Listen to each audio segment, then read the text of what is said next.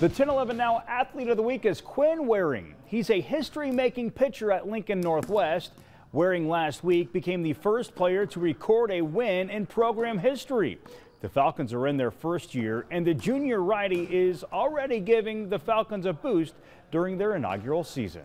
There's a lot of hard work that's been put into those games, and I think that with how close our team is, I just think it was a fun win. You know what you're going to get from him every single time. He's going to work really hard. He's going to go out there, and try and lead by example. And he has great stuff. Like, he would be on the mound for many teams in the city here, and we're just very thankful that he's here with us, leading the way. Falcons are building from the ground up. Coach Faulkner, he's a good one that's leading that program. We're going to have more on them coming up tonight at 10.